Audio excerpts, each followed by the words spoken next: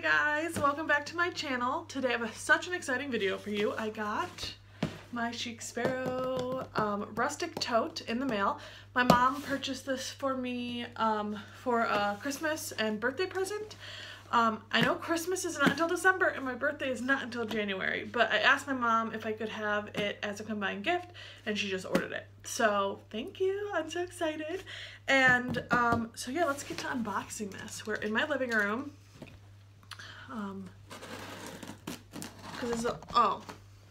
And of course I'm filming with my camera on the cat tree, and there's my cat. So she might be making an appearance. I'm gonna get her out of here once I open this box. Oh, lovely. Okay, time to go bye-bye, kitty. Say bye. Open the box. There it is, and I can see already there's those little Carpe Diem cards that I've seen on the Facebook groups that are coming with the items now. It's really nicely packed. Now this was shipped obviously from Chic Sparrow to my home in the UK, so if there are any UK Chic Sparrow lovers, hi!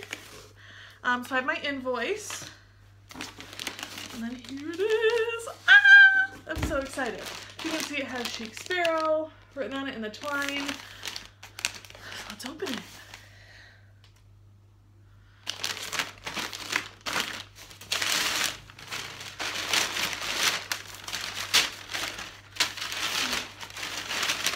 I'm so excited.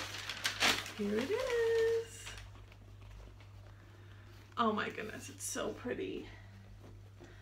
It's so heavy because it's like obviously really high quality leather. Look at it. Ooh, and you can see like from where it's been folded and stuff a little bit of distressing. So it has the Chic Sparrow imprint, and then this is the pelican leather straps. Then I'm not sure what type of leather this is. I think I've seen people say it might be oil tanned. I'm not positive. And then on the inside, there's a pocket on that side, and this one has the little clasp, which I will remove the plastic from. It is a big, like, big lobster claw. And then on the other side, you have the other pocket. Let's see if I can, that has a pen loop and then another slip pocket. So I'll show it to you on. So this was what it looks like on. On the website it says it is 16 inches wide and 5 inches deep here.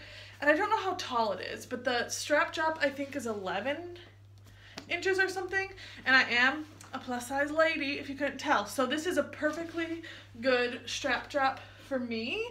And I mean, I'm pretty large, so I think it would fit most people very well. If you're very short and petite, it might be a little bit long, but I would rather have it longer than shorter. And then these do lengthen with the weight of your stuff over time, so you can kind of see it against me. And I am a US size 22, if you wanted to know for reference. So let's see. There it is. Okay, so I wanted to kind of stuff it and show you my stuff in it so you can see what would fit.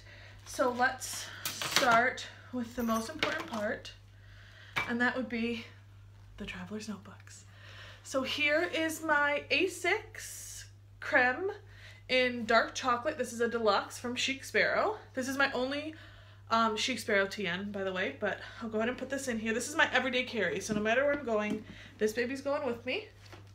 I have this narrow, classic, whatever you want to call it, traveler's notebook from Ink Bandit on Etsy. And that is my like health and wellness traveler's notebook, which I do plan on sharing once I get it all set up. An umbrella, because we are in England, that's necessary. I have this little Louis Vuitton mini pochette, which has some like bits and bobs in it. I don't know, like chapstick, it's like a walking pharmacy. And then this is a pocket traveler's notebook. This is actually from an Etsy shop that's no longer making traveler's notebook. I don't think they're open anymore because when I looked, it said that they're like no longer making stuff, or they're on vacation, but they've been on vacation for a very long time, so I don't think they're making stuff anymore. But I got this like a year and a half ago. This is my first traveler's notebook, and I'm using it currently as a wallet. Then I have my phone, which I will slip in to one of these pockets. So I just slipped it into the back pocket there. Then I have my keys in a Louis Vuitton clay key pouch.